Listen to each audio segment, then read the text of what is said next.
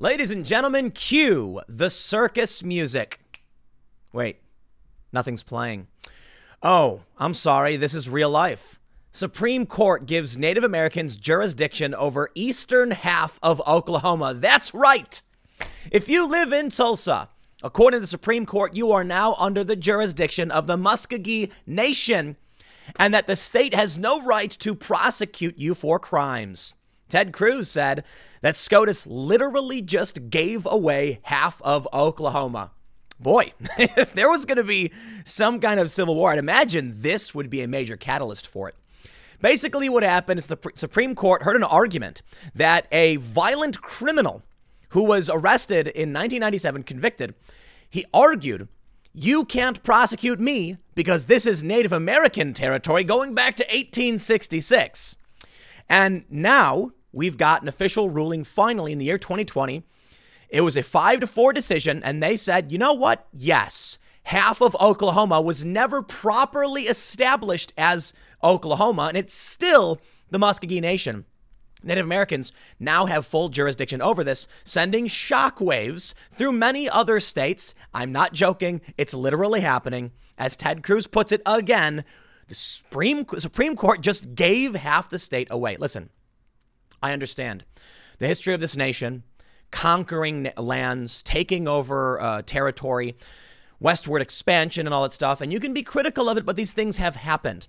To now reverse hundreds of years of precedent and development and economic expansion of America because imprecise language. Now, I'm sorry, man. Look, I saw a tweet the other day that from the outside, it looks like America is falling apart. Maybe that's what this is, because let me now tell you what comes next.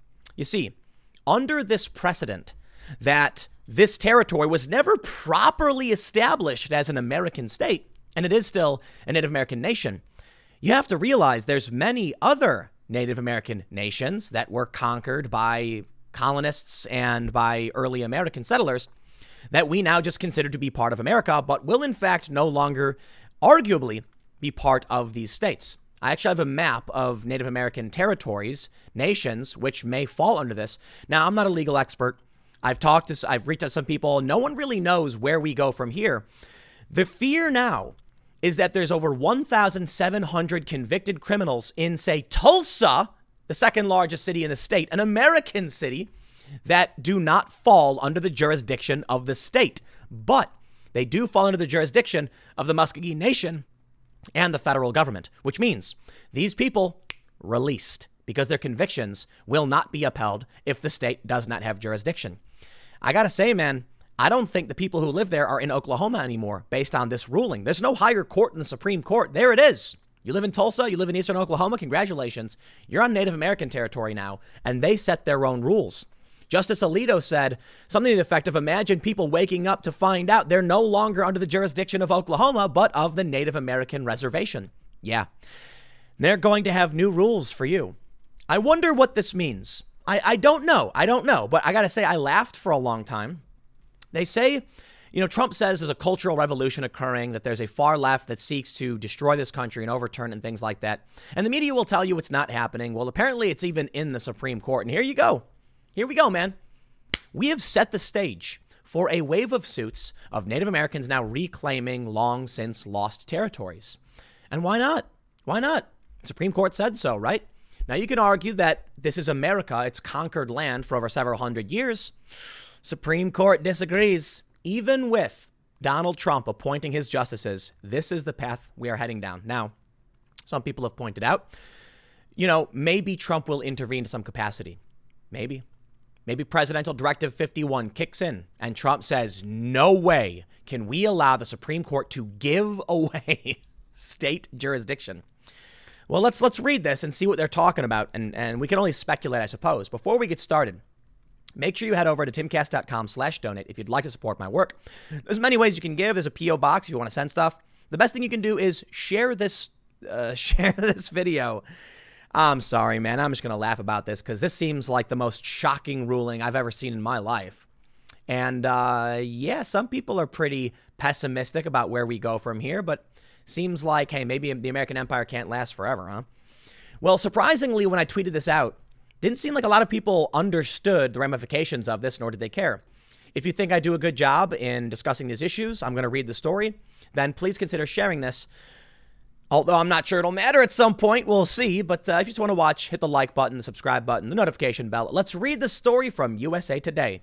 Supreme Court gives Native Americans jurisdiction over eastern half of Oklahoma. The Supreme Court ruled Thursday that the eastern half of Oklahoma can be considered Native American territory, a decision the state warned could create civil, criminal, and regulatory turmoil. The 5-4 decision was written by Associate Justice Neil Gorsuch, who joined the court's 4 liberal justices. The justices considered the issue for the second time after failing to decide a different case last year when Gorsuch was recused and the court likely deadlocked. The case concerned an appeal from Jimmy McGirt, a Native American who claimed his state conviction from 1997 should be overturned because Oklahoma lacked jurisdiction. Congress, his lawyer, Ian Gershengorn, said, never properly terminated the reservation. 1907, mind you. During oral arguments in May, the justices reached back to 1907 to determine whether Congress, using imprecise language, failed to disestablish the 1866 boundaries of the reservation. If so, virtually half of Oklahoma, home to 1.8 million residents, and including Tulsa, where Donald Trump recently held a controversial campaign rally amid a global pandemic, would remain subject to federal criminal laws. Well, if you live in Tulsa, you may be frantically panicking now, wishing you attended that rally, and I'm sure 1.8 million people are voting for Trump come November. What are they going to do? Are you going to vote for Joe Biden and agree that where you live? Listen, man, if I was born in 1986, I don't know anything about what happened in 1907. You mean to tell me that if you were born in 1986 in Tulsa, they're now like, oh, that house you had when you were a kid? Nah, it's a different country now. That's the Muskogee Nation. Under federal jurisdiction, mind you, I have to imagine there's going to be revolt, political revolt. Here's what they say. If so, virtually half of Oklahoma, home to 1.8 million residents, including Tulsa, would remain subject to federal criminal laws only, I suppose. Quote, we do not pretend to foretell the future, and we proceed well aware of the potential for cost and conflict around jurisdictional boundaries, especially ones that have gone unappreciated for so long, Gorsuch wrote. But it is unclear why pessimism should rule the day. With the passage of time, Oklahoma and its tribes have proven they can work successfully together as partners. The federal government promised the Muskogee Creek Nation a reservation in perpetuity, Gorsuch wrote, adding that while Congress has diminished the sanctuary over time, lawmakers had never withdrawn the promised reservation. As a result, many of the arguments before us today follow a sadly familiar pattern. Yes, promises were made, but the price of keeping them has become too great, so now we should just cast a blind eye. We reject that thinking. Wow. Chief Justice John Roberts, in a dissenting opinion, said that Congress made no attempt to conceal its intention to disestablish reservation lands. The court suggests that Congress sought to tiptoe to the edge of disestablishment. Quite the opposite. Through an open and concerted effort, Congress did what it set out to do, transform a reservation into a state. He's right. I'm not a lawyer, but as far as I can tell, Oklahoma is a state. Like, it's not a secret that these are the boundaries of the state. It's been a state for a long time. They have senators, they have members of Congress in these areas. What happens? I ask you now, what happens? I don't know. To the members of Congress who represent the Tulsa area, are they going to carve that out and be like, Oklahoma, you just lost some electoral votes? I have no idea. It's federal jurisdiction now, right? So no, they'll still have their electoral votes, but mind you, I'm not an expert on Native American territory, so you'll need to look this up. But one of the big concerns about Washington, D.C. is that as a territory under federal jurisdiction, they do not have representation in Congress, which is states, right? If this territory is now no longer under Oklahoma jurisdiction, it's under federal jurisdiction, do they lose their congressional representation? They'll retain their electoral votes, but do they lose congressional representation? Perhaps. And what if the senators live there? You got to move. Sorry. Let's say, they say, the state's Solicitor General, Mithun Mansinghani, had warned in May that a ruling for Native Americans could require the release of more than 1,700 inmates. That didn't sit well with several justices who feared a chaotic overhaul of long-decided criminal cases. What makes this case hard is that there have been hundreds of prosecutions, some very heinous offenses of the state law. On your view, they would all become undone, Associate Justice Ruth Bader Ginsburg told Gershengorn.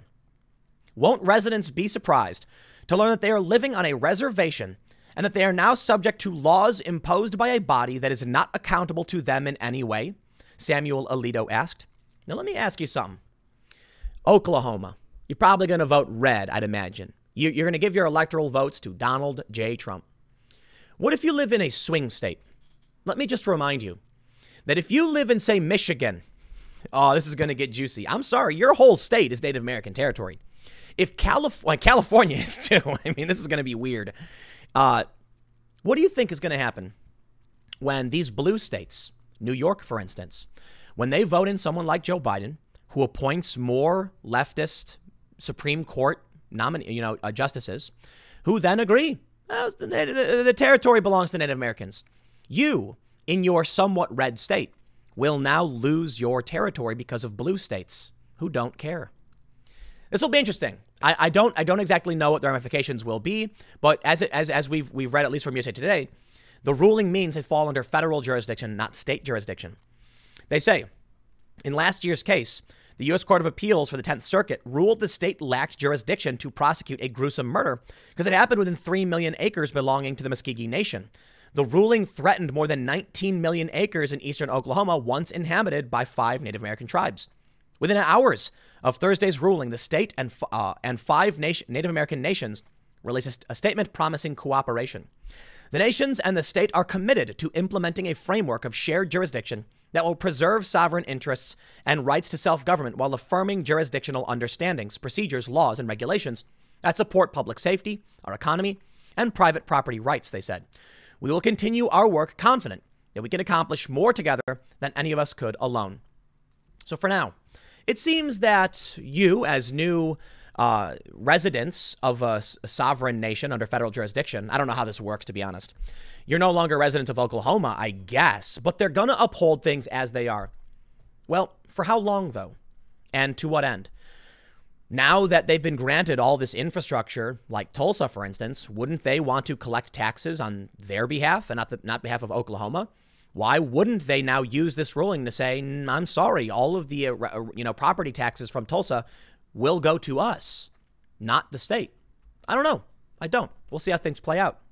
But as I mentioned, Ted Cruz ain't taking it lightly. Neil Gorsuch and the 4 liberal justices just gave away half of Oklahoma, literally. Manhattan is next. To which Brett Chapman, who is a Native American attorney, has said, you can't give that which you stole. And yes, other places are next. So perhaps I wonder, what places are next? Well, first, let me show you this here map from the Oklahoman. And this is an older story where they talked about, this is from last June, they talked about the potential ruling here. Now, what we're seeing on this map is the territory that has been ceded. You can see it. The orange eastern half is now under Native American jurisdiction. That's a lot of people, isn't it? I don't know. If you're from Tulsa, comment below. Let me know what you think. Well, I got a bigger map here. This is Indian land areas judicially established in 1978 and American Indian reservations. This is not necessarily the right map we would need to use because you could argue that, the original colonies or certain territories did properly or didn't properly. Here's the point. You see all of these areas here on this map? For those that are listening, it's the United States, and it's got the Native American territories over much of the country. How many of these jurisdictions, of these territories, of these reservations were granted, but then the treaties were violated? I would argue that a lot of them are. Now, one of the big fears presented in this story from USA Today was that it's going to negatively affect many other states who have the same situations. Check this out. They say last year, 10 states from Maine to Texas to Montana warned the boundaries of tribal lands have jurisdictional consequences there as well. They said a decision in the tribe's favor, quote, would be confusing and costly at best and disastrous at worst, affecting health and energy policy, environmental regulation, economic development, and taxes. Why, that's right. Now, those of us over here on the East Coast seem to be fine because that territory was conquered hundreds and hundreds of years ago. But since the establishment of these United States, there has been westward expansion. Throughout that westward expansion, the United States has conquered, yes, conquered territory that belonged to Native Americans. Since then, we have considered the overwhelming, from sea to shining sea, this country is an American country. Within it, there are Native American reservations. They are under federal jurisdiction, and there are a lot of problems. I actually investigated this a bit for Vice. We were going to do a big story on the crimes that get committed in these territories and how the federal government doesn't actually do anything. They just ignore it because they're like, hey, that's Native American. We don't care. Look at this map. So we can see here in Oklahoma, the eastern half, like I pointed out. Well, there you go. They got that back. What about over here? What about these boundaries? What about the entirety of California? And yes, in response to this, we're seeing on Twitter people saying, now do San Francisco. Why? I got to be honest with you. It seems to be the case that while we did grant treaties to Native American tribes to give them land throughout the westward expansion throughout the 1800s, we kind of just trampled all over those treaties. Now, I don't respect, I have no respect for what, our ancestors did. Well, I shouldn't necessarily say mine because I'm fairly certain my family wasn't even here. But previous Americans did a thing. Okay, here's my issue. Are we going to go back to every single country everywhere? Or at least just in the U.S. and say we're breaking apart the U.S.? All right, well, there you go. You can see what that means. The original 13 colonies, the eastern region, will collapse into all that's left of the U.S. Or actually, something else might happen. Under the existing rulings, the federal government has jurisdiction. If we revert all of these territories back to the Native Americans, they will still exist under federal jurisdiction. The only thing that I can see happening, I guess, if we're going to go to the most extreme direction possible, Congress, as we know it, would be reshaped, would reform in many different ways. We would dramatically lose members of Congress, like the amount of people we have. Senators, for instance, we'd have substantially less senators, and the country would become a federal country. If this starts getting worse and chaos breaks out, civil unrest, fight over jurisdiction, then I could honestly imagine Donald Trump invoking National Security Presidential Directive 51, where he will overrule the Supreme Court, dissolve our government as it exists, and create a new constitutional government. Look into Directive 51. We now run the risk, based on the collection of taxes, who represents this area to Congress, if anyone at all, in which case this precedent risks breaking us apart. It does. Now, I don't know. Maybe it becomes nothing, but I really don't see it becoming nothing. I don't, because taxes will immediately be an issue. Oklahoma's budget is going to be just devastated. And there are areas of Oklahoma that rely on tax revenue from Tulsa. Maybe they don't have a right to it anymore. And the power granted to the Native American tribes, they're going to start expanding and building. They're going to start using those resources of Tulsa, perhaps for more lawsuits, which perhaps they will win under this precedent. Or maybe come November, this is the moment when Americans start freaking out and they sweep every layer of government with Republicans saying, please don't let our country fall apart. Or not. Or maybe the country falls apart. I don't know at this point. This just happened. Y'all laughed at me when I said things were getting crazy. Nah, I'm kidding. Yeah, this is the craziest thing I've ever seen. I'll tell you what. Well, there's more. Don't worry. These great United States may stand strong or maybe not. Have you heard of the Breathe Act?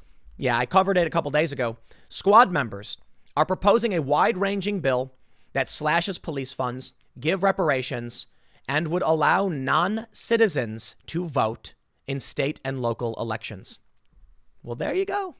It's coming. It's happening. Yeah, and what does Nancy Pelosi say? Oh, she doesn't care about the statues being torn down. People will do what they do, she says. Are you kidding me? People broke the law when they tore the statue down. I don't care if it was what the ideology was. They broke the law, and Nancy Pelosi doesn't care. I don't know what to tell you, man. Donald Trump is leaning heavy into the culture war for his reelection. And according to Politico, his aides worry the world has changed. It's not going to work anymore. Talk about the economy, they say. I don't know, man. The Supreme Court just gave away half of Oklahoma. It's not an exaggeration to say. I can't believe it's real life. 2020 is the craziest year ever. Did you know there's a story going around about them finding sharks in a volcano? We had murder hornets, volcano sharks, Oklahoma's split in half. Can't say life is boring, I guess. So maybe the culture war is the right thing to talk about. What's going to happen when this news breaks and Americans start asking the question, will my city, will my state be next? Will I wake up one day in a foreign country? Will my values be completely displaced by a group of people who are not accountable to me? And think about this. While the federal government does maintain jurisdiction over the eastern half of Oklahoma, what happens if tribal leaders form their own police who enforce their own laws on the residents of Tulsa? Who's going to stop them? Now, they will have rights under the Constitution. But what? Their jurisdiction, they can do what they want, right? They can legalize gambling. I guess a lot of people will be happy about that. Maybe this becomes a good thing. Maybe the Native Americans embrace a more libertarian philosophy and it becomes a bastion of real, economic growth and development because people can go there and they're protected under the federal government, but they'll have, these state laws being repealed. I honestly have no idea. But I do believe that Trump may be right about leaning into the culture war.